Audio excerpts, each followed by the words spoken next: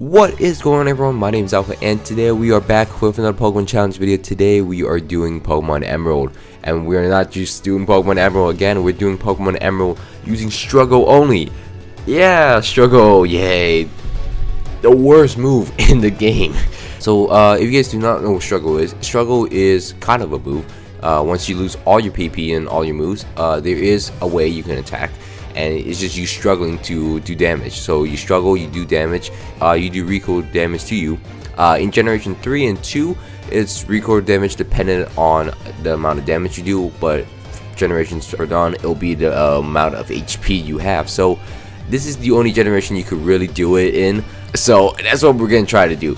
We're gonna try to beat the game using struggle only. Now to start, we have 3 choices as a starter, and each of them have different perks. But I'd rather choose the one that's going to have the highest attack stat. The highest attack stat is going to be the most useful for early games, because struggle is still like an attack basically, and it will work off your physical attack. I reset until I got a 12 stat Torchic, and then from there I train it up as much as I can using struggle and using potions around me to get a higher level. So once we fight our rival, we'll be able to beat him. And quickly go over the rules because I forgot. We can use potions, obviously, we can use items and all that, but not inside a battle. So when we're in battle, we cannot use them. We can use hell items in the battle, so like berries, we can use hell items, and also we can use any Pokemon as we want. We just can't use any moves. We have to use struggle constantly. And if you guys enjoyed the video, please don't forget to leave a like, comment down below some challenge ideas, and also subscribe if you guys are not already. Greatly appreciated, and obviously thank you so much for the support. Now let's get back into the challenge. Now I'm trying to battle as many people as I can, and also collect all the berries everywhere as I can. Also fight the risk trainers as much as I can, because they have the most money. Then they're going to be buying my potions from me. We head into Rustboro City. Right outside is a route next to it, and we're going to evolve our Torchic into a Combuskin there. We need a Combuskin because Combuskin is part fighting type, and the first gym is a rock type. So we're going to need some obviously resistance to it. So that is why we have our Combuskin. After that, we're going to fight Roxanne. Unfortunately for us, Roxanne is pretty tanky, and it takes numerous tries. We even have Oran Berries held on, and it doesn't really help us, and we just continue to struggle. One time, she just kept missing Rock Tombs, and then at the end, she crits me with the Rock Tomb and beats me. So that is one of the issues I have that, you know, I kind of struggle with. But eventually we get a very lucky roll where the Nosepass is barely attacking us and is using tackle instead of rock tomb, and then at the end we crit it with a struggle and we beat it. And that's how we beat Roxanne, the first gym leader. It took numerous tries, but you know what? We still beat it. After that situation, we head into Dewford, do everything Dewford. We catch a few Pokemon. We catch Aeron here, and we also catch a Magikarp outside, and we go back all the way to Rustboro, get our XP share, and then start training these Pokemon up, because these two will be very useful for us. So we're gonna have to, you know, train them up pretty decently. Spend a lot of time here, and we're using struggle only. Magikarp actually has a move it can use, and Magikarp actually eventually gets to the level to evolve.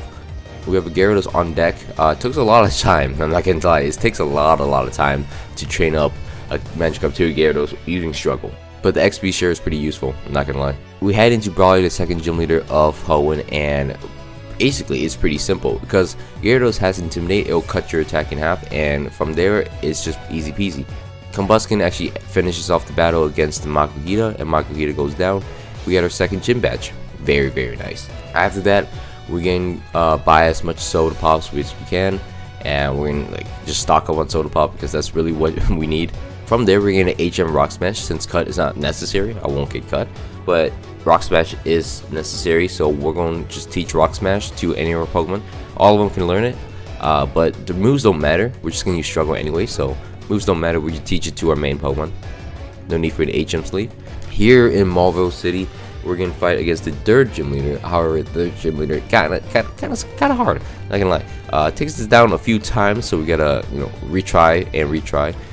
But eventually when we start off with Aeron, takes a few Pokemon down herself, and you know, it's pretty useful. High attack stats for a little rock thing. And as we sacrifice Aeron, we're gonna take down Magneton with our Gyarados, and then Combuskin has to clutch it up itself, and luckily it does that just fine. As in just fine, as in barely. We evolve our Blaziken all the way up, and we caught a Swablu as well. Swablu's gonna be pretty useful because we're gonna need a flying type, and we're also gonna need something. We just need a flying type, honestly. Swablu came in mind because it was close, but since we're pretty high level for where we are in the game, the gym battles aren't going to be too hard, but at the same time they're going to be pretty hard because we're still using struggle as the only move. So we do lose to Flannery once, but we come back and we stomp her. Gyarados finishes off the Torkoal very easily, and then we move on. We move back all the way back to Petalburg. From that point, we got an Altaria. Not to scare anyone, but we almost lose against Norman. So we start off the fight with a Blaziken. Blaziken's gonna face check the Spinda, and then from there, we're gonna let it face check the Vigoroth. It does a lot of damage to the Vigoroth, but then later on has to finish it off. And then next comes his ace, which is gonna be slacking. We're gonna send out Gyarados because Gyarados has Intimidate. We're gonna weaken it down. Then sends out Altaria, try to weaken it down more. Again, Slacking's pretty strong, and Struggle's not really helping. So we're gonna keep using Gyarados to weaken it down, but it does have Feint Attack, which is a special move in this game. Luckily he doesn't use it, and his Facade still hurts. I'm not gonna lie, I don't know what's going on here. He has such a strong Facade, and then later on comes out. Later on goes to sleep, but it takes down the Slacking, but it has to clutch up against Lanoon. Luckily Lanoon does not Rock Smash, and we beat Lanoon with our Lairon, and we clutch things up. So our team is coming up fully strong. It's looking pretty nice. From there, I didn't want to use the Poke Center because that would revive all my Pokemon, and the PPs will be back. I don't want to deal with that situation right now, so I'm trying to get to a place where I can just buy revives and then just heal them from there, because that will revive them without PP and, you know, heal them without PP. But eventually I had to suck it up and then, you know, go back into draining all their PP. I don't attack any wild Pokemon while I'm draining PP. I want to clarify that I don't do anything. I just drain them on a different application, make all my PP 0 so I can struggle and not really do anything else. But from there, we head into Winona's gym in Fortree City. Fortree City will be the 6th gym, and it's a flying gym. It's pretty cool, not gonna lie. We're gonna walk through it pretty easily. Our Pokemon are pretty good, so we head into Winona's gym fight. The Swablu starts out against my Gyarados. Well, that didn't go well. Swablu's not gonna go. Swablu's not gonna stop my Gyarados. I'm not gonna lie. Next up, Tropius comes out. Tropius just getting get walled by my Lairon somehow. So also didn't use Solar Beam against my Lairon, which is interesting. Special move, it would have done a lot, but it didn't do anything. Then I'm just struggling against this Altaria. Altaria is not. The opposing Altaria will obviously win because it does get to Dragonite and Aerial Ace me, but at the same time, Gyarados halves his attack and then knocks it out. Pelipper comes out. It's not going to do anything to anyone. My Blaziken is doing some work, does half in one hit, and then Gyarados finishes off the second half with it. And then finally it's the Skarmory, which is probably the most annoying one because it does take a lot. It has a pretty high defense, but Blaziken 4-shots it with his high attack because pretty good. Blaziken is really good in terms of struggling. The best Strugglemon is Blaziken. From there, we just go through the maze and then heading to Lily Cove, establish our Lily Cove hub here. Then we could fly to Mount Pyre and then do everything with Team Aqua. Fly back to Team Magma's hideout next to Lava Ridge, and then do all the things with here. And then fight Maxie for the first time. Maxie will be pretty easy, 3 Pokemon. And we could switch around most of his Pokemon. The hardest part about this hideout was trying to leave because I forgot how to leave. So I was going in a circle. The Maxi fight was pretty easy, but leaving was hard. Here we do everything in the Team Aqua hideout, and we beat. Who's the dumbass's name? What's his dumbass name? Is it admin? What's the admin's name?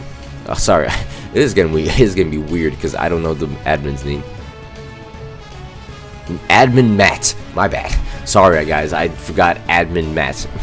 I had to go back to where it was in the recording to find Admin Matt. Anyways, so we finished the Team Aqua hideout. So we head into Mossdeep City. It will be the 7th gym location, and it will be a double battle, the most annoying one.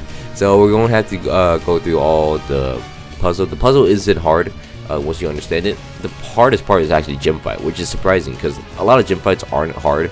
This one's pretty hard in general. So we start off Lysatate, Claydol, Xatu. I start with both my flying types so it cannot use Earthquake on me. So that's I think that's a pretty smart plan in general. Turns out they just double attack my Gyarados, and it's pretty annoying. I'm not gonna lie.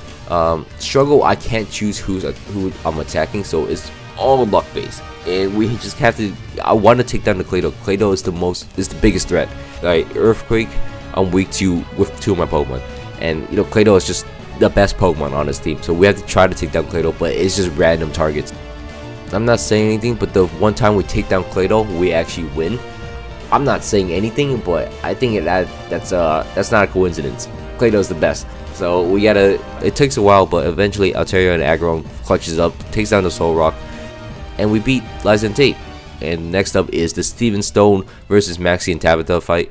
I'm just gonna be struggling while Maxie kind of carries me through this. I'm gonna be struggling while Steven kind of carries me through this. It's not really my fault. I'm not gonna do anything. I mean, I already got my 7 gym badge. I'm really chilling. So I mean, Steven want to stop him. You know, he's the strongest trainer in the world in Hoenn, so he gotta do it himself. Ain't my problem. And Steven does clutches up, which is pretty scary because Steven just 1v6'd him. I feel like Steven definitely 1v6'd him. His Metang goes down at the end, but Metang basically just won us the battle, and I mean, I ain't complaining. So from there, I actually want to do a bit more searching around. I want to get a Shell Bell for me, because Shell Bell will be a restoring hell item that restores HP based on how much damage you do. So I mean, it will counteract the struggle, because struggle does recall damage to you based on the damage you do to the opposing Pokemon. So from there, we're gonna just look at finding show salts and show cells. We're gonna try to find show cell. We're gonna find show shells. We're gonna find the things in the cave. We're gonna find the things in the cave and then come back. We need to find 4 of them. Give it to the old man. We'll get a Shell Bell, and then from there, we're gonna keep it on a Blaziken. Blaziken's gonna do the most damage, most HP recover. But obviously, it's not gonna be on him forever. As we move through, we're gonna fight Archie for the first time, and then well, we're gonna clap Archie because you know we have some strong monsters. We got shooters in the back. The shooters are just hitting itself in confusion though, but like they're working on it. They're really working on it. We drew there, and then when Sharpedo comes out, Sharpedo gets 2-shotted by my Blaziken, which is scary. Oh my god, Blaziken, calm down. Who you think you are, trying to 2-shot people like that?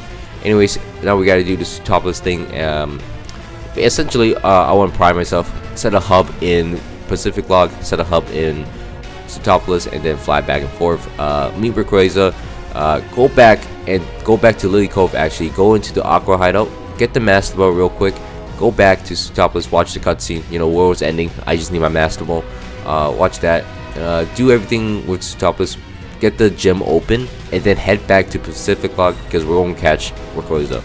As a kid, I hated this bike puzzle because, for one, I was not really good with it, and number 2, I'm not sure how I'm better with it because I have a joystick. I have like an Xbox controller. I'm not sure how I'm supposed to do this, but I did it fast. I did it better than I would as a kid, which is kind of sad. Anyways, we find Rayquaza at the top, and we're gonna catch it with a Master Ball. From there, we're gonna give it a Shell Bell. We're gonna drain its PP, and then we're gonna head into the 8th gym battle.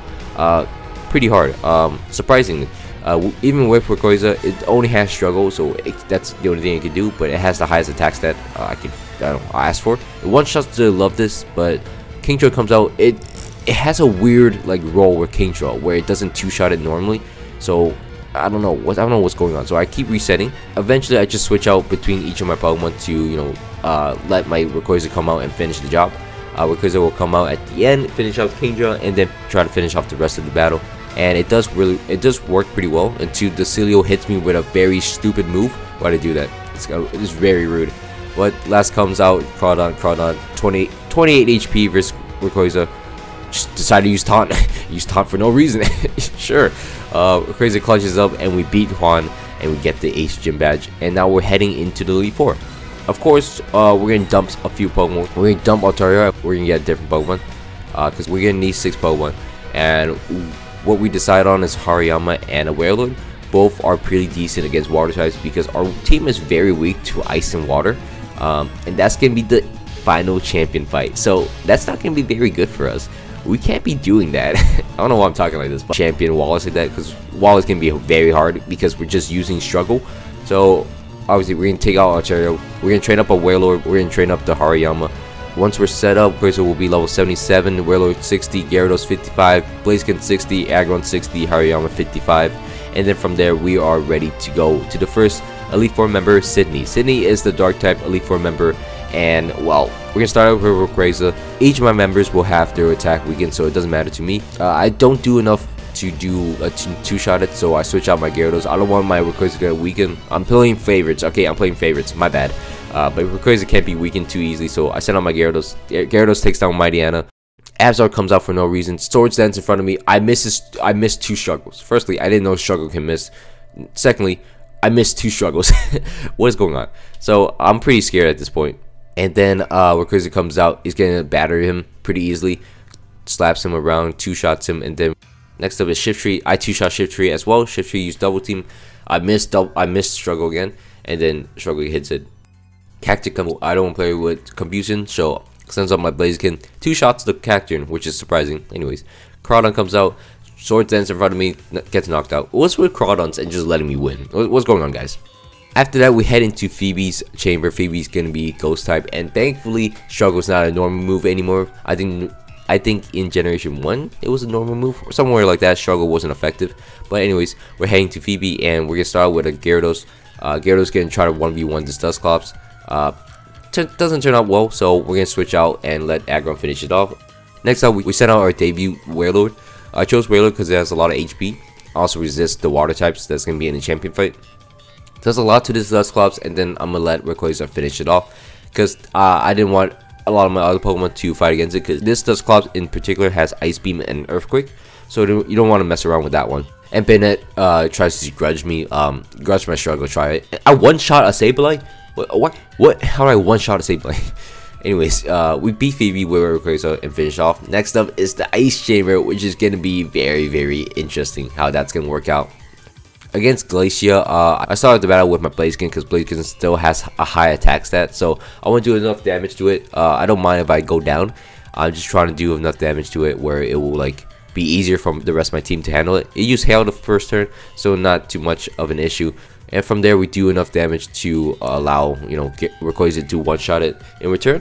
Don't take any damage at all. And then Glalie will come out. Since Hariyama has Thick Fat, it will resist the Ice Move pretty easily. Knock down the Glalie. And then next up will be another Celio. I put Aggron in front. Aggron does a lot of damage. 3 shots it in the end, and then it 3 shots it in the end, and then Walrein comes out. Walrein's gonna be the biggest issue on the team, so we're gonna try to, you know, weaken it around him. And it was in decent position for it to go down, and then, you know, I kind of messed up, sent out my Rayquaza for no reason. Then I have to backtrack, sent out my Aggron. I was just trying to pray. Whaler comes out, does a 1/3 to it, gets frozen though. So, you know, that's not really good. That's not really cash money. But Struggle crits it, knocks down the Walrein, and then now it's Rayquaza versus Glalie. Apparently, Rayquaza is so strong, it actually knocks out Glalie from half HP with Struggle, and we beat Glacia. I'm not complaining. So from there, we're gonna head into Drake, Canada Drake, 2C slide Drake, right foot up, left foot slide, left foot up, right foot slide. That type of Drake. Anyways, we're gonna head into Drake using Blaziken from the start. Shogun, I just don't know what to do against Shogun, so put my strongest attacker against it. All my Pokemons are holding a Citrus Berry, besides my Rayquaza, so I won't preps that. From there, Altera will come out. You know, Hariyama trying to struggle it down. Maybe not the best pick, but again, it was all based on damage, and then Rayquaza will outspeed it regardless, knock it out. So it's getting, I mean, Rayquaza getting free kills, but everyone's setting him up for it. So everyone's a playmaker. Rayquaza is the scorer. Gyarados comes out, weakens the Flygon, so it can't really, like, I don't know, weakens the Flygon in a way. I don't know what I was just thinking. Just gonna use Dragon Breath anyways. Sends out my Whelmer. Whelmer gets clobbered pretty fast. I thought Whelmer was gonna, you know, do some damage to the Salamence. It wasn't. It turned out it wasn't. And then now I'm kind of stuck in a position where I'm like, oh, Salamence getting pretty strong out here. Rayquaza, can you finish him off? It cannot finish him off. Ooh, and then forward swords. I was like, no, don't do that. And then, oh my god. So I'm 50 HP against the Kingdra. Kingdra, oh my god, Kingdra gets crits. Dragon Dance in front of me and then gets crit for punished. They got punished for BMing. Why would you BM right in front of Rayquaza? It crits it, and we beat the Kingdra, and we beat Drake. Oh my god. I was so happy when this happened. Now the happiness stops because, you know, we're going into the fight against Wallace. Wallace is going to be very annoying. We can't find a solution for the Warlord to start. Warlord is just too strong offensively, which is crazy to say. So we have to trade our Warlord for his Warlord, and essentially we give up our Warlord, and then through trial and error we found out that we have to give up our Warlord for Warlord, and then from there Ludicolo will come out. Then Rayquaza will come out. 2 shots to Ludicolo every single time. It's 2 shot every single time, even if you use double team. Send out Rayquaza. Rayquaza is gonna take an Ice Beam. It just has to take an Ice Beam. Knocks out the Milotic, and that's what's gonna happen. That's exactly what's gonna happen. That's all we gotta do. And then Wishcash comes out. Wishcash will be slowly whittled down, and then in prime position to be smacked. Rayquaza will finish off the battle, and we beat Wallace. We are the champions of Hoenn using struggle only. Now we're gonna be the best trainer in the world. Like I said earlier, we said Steven was the strongest trainer in the game. It's time to test that against our struggle team. Am I stupid? Maybe. Maybe I'm stupid. But anyways, we head into the Steven fight. Steven versus Aggron. To start, I chose Aggron to fight against Skarmory because Aggron has the most defense, and it could live against, you know, Skarmory most of the time, and put Skarmory in a position where, you know, it's low enough for the rest of our team to handle it. Skarmory will go down, boom, and then Claydol comes out. Claydol will be handled by my Warlord. Will handle Claydol. Claydol does a lot of damage to me, but luckily it, you know, just kind of lets me weaken it.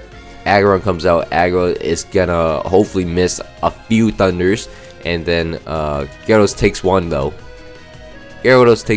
So it's fine in that front. You know, thinking back, I should have reset it in front of that Rayquaza to get an adamant Rayquaza. It might have been more useful because my Rayquaza right now is quirky. But you know what? We live and learn. Then Armato comes out. Armato will be weakened down by my Blaziken. Rayquaza finishes off, takes the free kill, and then Cradily will be knocked down by my Rayquaza. And then finally will be his Metagross. So when Metagross comes out, Metagross will be fighting against Warlord. I do 1 stick of damage, and then Metagross kills my Warlord, which is fine. Hariyama comes out. Hariyama will do no damage to him at all, and I'm really just giving him opportunities to set up, and that was the dumbest move I could do. So Rayquaza comes out. Luckily he's flying, so it doesn't get hit by the spikes on the floor. Struggle the first time. Luckily it hits me in the face with a Meteor Mash. Rayquaza hopefully will retaliate. It does retaliate, hits it, and it activates his Citrus Berry. From there we struggle again. Misses Meteor Mash. It's doable. Struggle again. Misses Meteor Mash again. Oh my god. Have we just done it? Did we just do it? There's no way we just did it. And we have done it. He misses a Meteor Mash 2 times in a row, and that is it for Metagross. So we beat Steven Stones using struggle only. We beat everyone using struggle only, and that's crazy. Obviously we have to use the box art legendary. We have to use the strongest Pokemon you can get, Rayquaza. So you know, don't take that away from the point that we just struggled everyone to death. So thank you for watching all the way to the end. This is a longer video than normal. Hope you guys all enjoyed. Please don't forget to leave a like, comment down below some challenge ideas, and also subscribe for this amazing challenge. Honestly, it was so much fun. Thank you for watching. My name is Alpha, and I'm out. Peace.